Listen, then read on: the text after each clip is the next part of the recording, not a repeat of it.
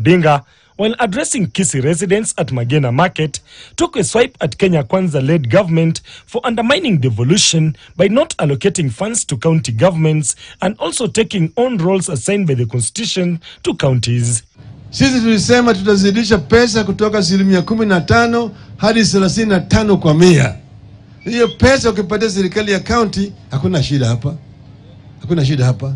Lakini sasa kila mara kuja anazindua miradi ambayo imetengenezwa na serikali ya county. Atakuja kuzindua hospitali pale, atijini sasa unaambiwa ati barabara hii itapigwa lami, nini hiyo? Hiyo ni takataka.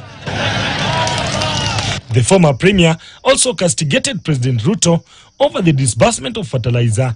Odinga says the fertilizer was meant to be distributed for free. Hiyo anakuja kusema tumeteremsha bei ya mbolea kutoka shilingi 6,000 kwa gunia, sasa imekuja 2,500. Hiyo mbolea wamepewa bure na serikali ya Urusi, wagawanye kwa wakulima bure.